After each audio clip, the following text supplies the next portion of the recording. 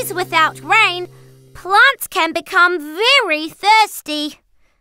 Today, we'll show you how you can make your own watering can to make sure your plants are happy. You will need an empty milk bottle, a hammer and a nail, and water. Remove the lid from your milk bottle, or any bottle that has a lid similar to a milk bottle, and have an adult nail a hole in the middle. This hole should be easy to cover with your thumb. On the bottom of the milk bottle, make around 8 to 10 small holes with your nail. If the plastic is too thick, then try using a thumbtack instead.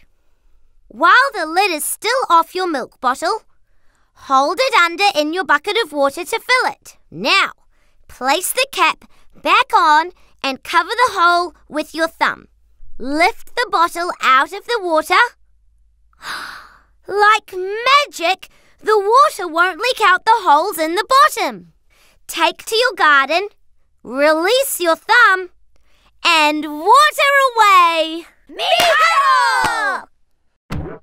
Awesome! We would love to see you watering your garden with your new watering can. So take a photo and share it with us. For full instructions, head to darwinandnewts.com.